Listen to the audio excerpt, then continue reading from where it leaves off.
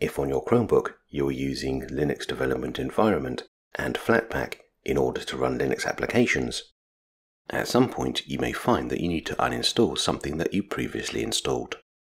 So in this video we're going to demonstrate how you uninstall a Linux application from a Google Chromebook. First, we need to open a terminal session. We do this by selecting Terminal and then choosing Penguin from the LDE menu. Now at the command prompt, if we type Flatpak list, when we press enter, a list of applications installed via Flatpak will be displayed.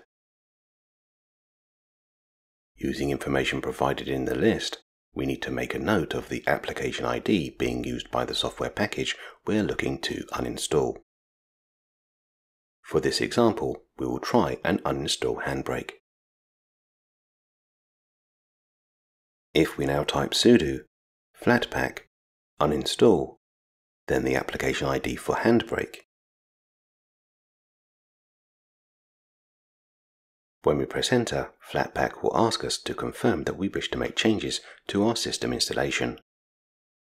If we type Y and then press enter, Flatpak will uninstall Handbrake from our Chromebook. Finally, to gracefully close the terminal, if we type exit, when we press enter, the terminal window will close.